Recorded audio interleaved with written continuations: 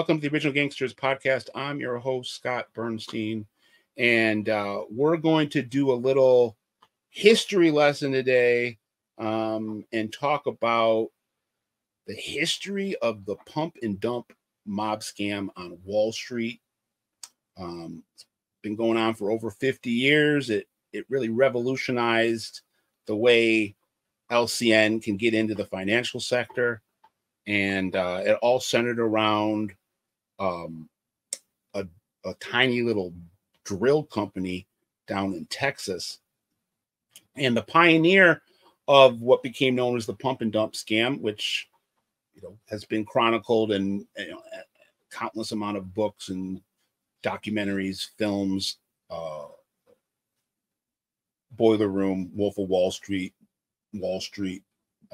and it all started with Frank Copa. And Frank died this week in witness protection, was living under an assumed identity in Sarasota, Florida. It's pretty historic on multiple fronts, not just pioneering the pump and dump, but also becoming the first made member of the Bonanno crime family to turn government witness, which started the domino effect that led to Joe Massino becoming a cooperator, the first official New York Godfather, and the Bonannos losing quite a bit of juice and esteem. But I learned some stuff about Frank Copa that I didn't know. I knew about the pump and dump. I learned a little bit more about the specifics of it since he's passed away. But some of the stuff that I learned from talking to people and looking at some FBI 302s and stuff, some of my perception of Copa was wrong. And I like the fact that I now know. I was under the impression, and this is, it's on me for not knowing what I didn't know or assuming that Copa was somebody that rode the coattails of Joe Massino to levels of power that he wouldn't have had without Joe Massino. But it appears that is, again, that's not true. He, from my research now, he was in very high regard with members of the Bonannos before Massino and Rusty Rastelli took control of the family in '79. And had been an acting capo all the way back in '78, a year after he got his button. So, yes, getting close to Joe Massino obviously aided him. He's known as a kind of a legendary earner and entrepreneur in mob history, guy that really knew how to make money in a lot of different ways.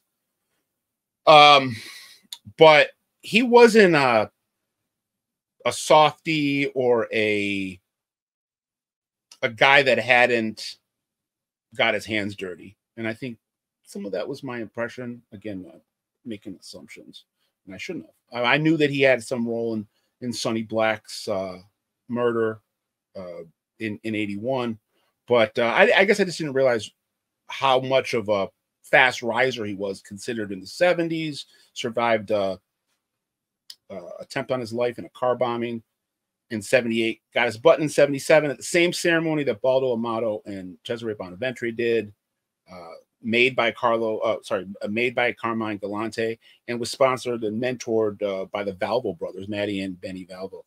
But let's just go back and just really quickly break down what he was doing in the early '70s on Wall Street. Got a hold of a drill company that sold to like oil rigs and whatnot, and called Tucker Drill, and blueprinted or created this template for how you manufacture value in a stock that has no value, how you artificially inflate a stock. And with Tucker Drill, between 1972 and I think the indictment came down in '76 or '77. I think the scheme began around 72 or 73. Anyway, Frank Copa gets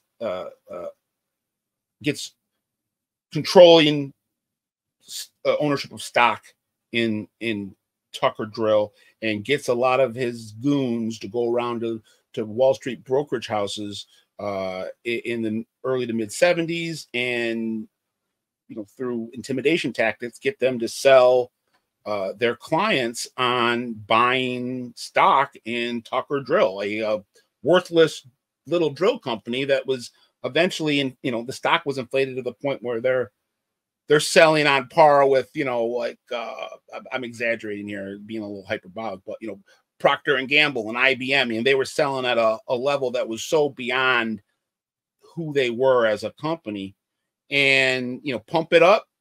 And then at the point where it's, reached its value, you sell, and then you dump the stock, and the whole thing comes crumbling down, and a lot of people have lost a lot of money, and then you rinse and repeat.